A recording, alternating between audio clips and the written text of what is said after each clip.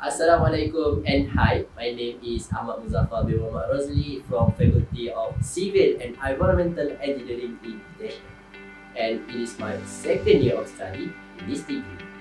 Since my last group project of subject English Development and Engagement, I've learned a lot of new things that I wish I knew a lot earlier because it will improve me in so much aspect. Our group project revolves around the online shopping community among the people of Malaysia. So one of the things that I learned from this project is how much easy a problem can be solved if we bring up to the others and work it out together.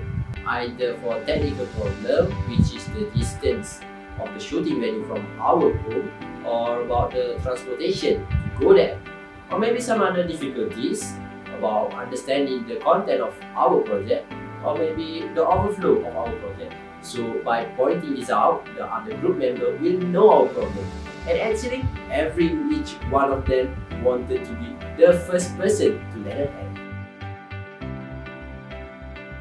Due to this positive atmosphere, I've become braver each passing days, sharing opinions in a meeting, offering myself voluntarily when asked.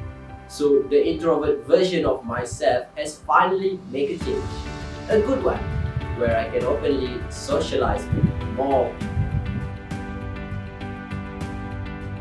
One of the most challenging experiences so far is the recording session. So when recording makes me very uncomfortable and nervous as so many people are watching. I've never got that many attention before. I've stuttered a lot and my sitting positions makes me look very tiny. We usually stick to the familiar brands when online shopping. Semula. But I choose to embrace it. I position my sitting position, leave my chest out, put confidence in my voice, and relax my face gesture. I set my mind that the people who are watching me right now are great people who give great speeches. So I want to be like them too. Or in the best scenario, I want to be better.